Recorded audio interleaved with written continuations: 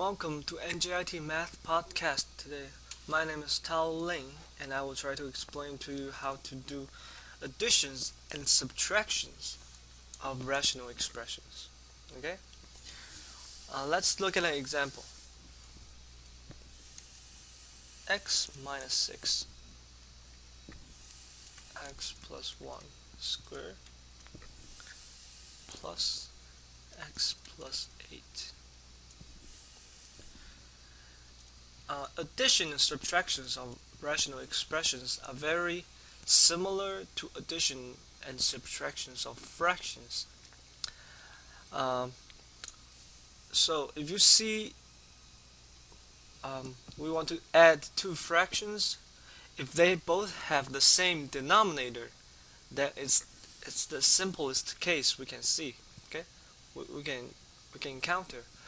So if two expressions have the same denominator, when you add or subtract them, all you have to do is add or subtract the numerators. Okay, so in this case, in our example, the denominators are the same.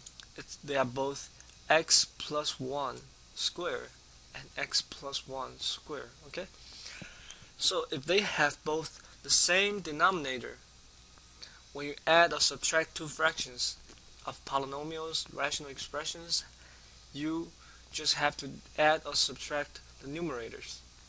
So in this case, we just write one big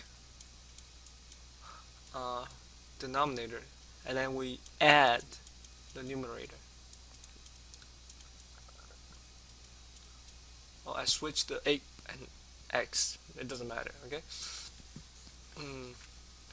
In this case, this would equal to x plus x gives me 2x, and negative 6 plus 8 gives me a 2. Okay.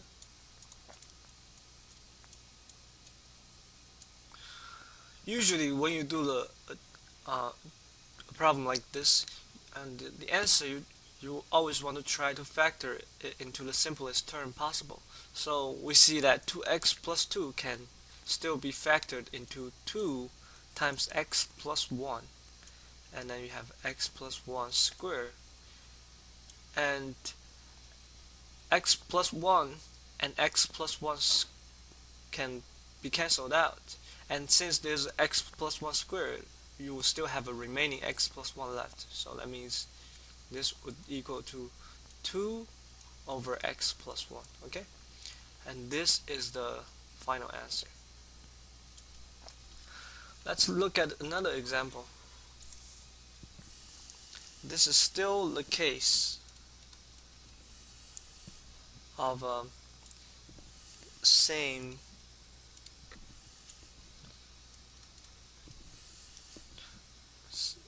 same denominator.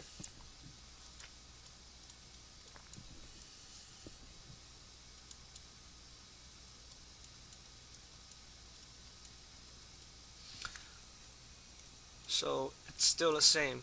If you have the same denominator, let's just write a big denominator here, and then add or subtract the numerator. Okay, so it's equal to 3x minus 2 subtract minus 2x plus 1. Okay, so when you have a minus, when you have a subtraction of two rational expressions, the only thing you have to pay attention, you have to pay attention to the sign changes, because when you have negatives, 2x and this 2x plus 1 would, when you take out the parentheses, it will become 2x minus 1. So this will become 3x minus 2 minus 2x minus 1. Okay, x squared minus 5x plus 6. Now I'm going to write it here. Okay, now 3x minus 2x gives you x, and negative 2 minus 1 will give you negative 3.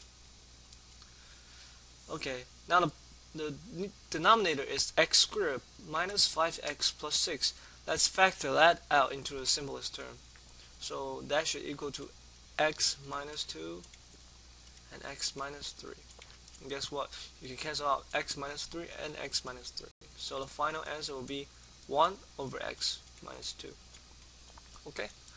So this section is about acting and subtracting rational expressions with the same denominator. If you have the same denominator, all you have to do is add or subtract the numerators. So the next section we will talk about some more complex examples where the denominators are not necessarily the same. Okay, so thank you for listening and good luck on your study.